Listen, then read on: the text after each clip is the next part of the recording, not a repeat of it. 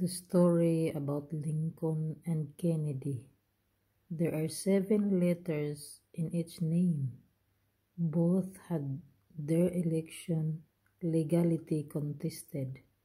Both were concerned with civil rights. Both were slain on Friday. Both were slain in the presence of their wives. Lincoln was elected in 1860. Kennedy was elected in 1960. Both had successors named Johnson. Andrew Johnson, Lyndon Johnson.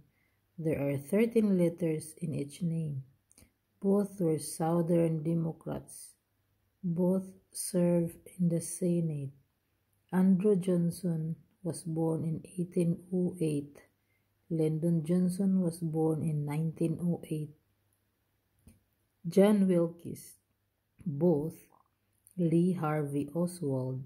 There are 15 letters in each name. Both were Southerners. Both had radical ideas. Both were murdered before their trials. Lincoln's secretary was named Kennedy. Kennedy's secretary was named Lincoln. Lincoln's secretary advised against going to the theater. Kennedy's secretary advised against going to Dallas.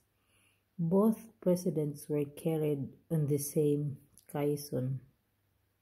That's the story about Lincoln and Kennedy.